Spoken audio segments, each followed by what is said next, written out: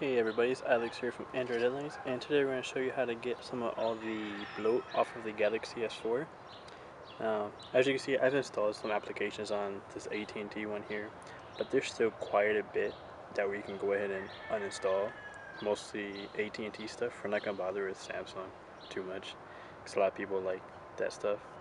So we're just going to go into settings and then go over to application manager, and we're going to swipe.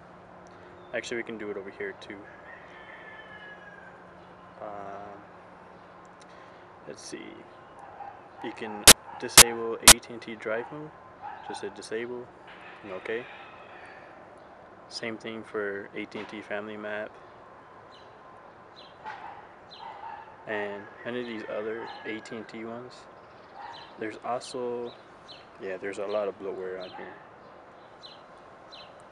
You can also get rid of my AT&T.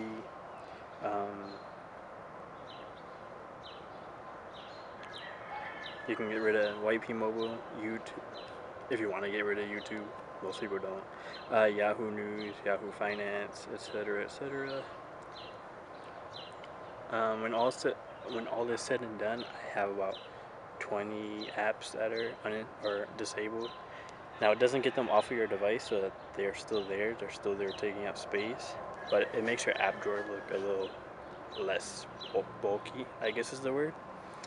But that's how you get rid of bloat. We're going to have a whole post on Android Headlines along with a lot more coverage of the Galaxy S4, so stay tuned.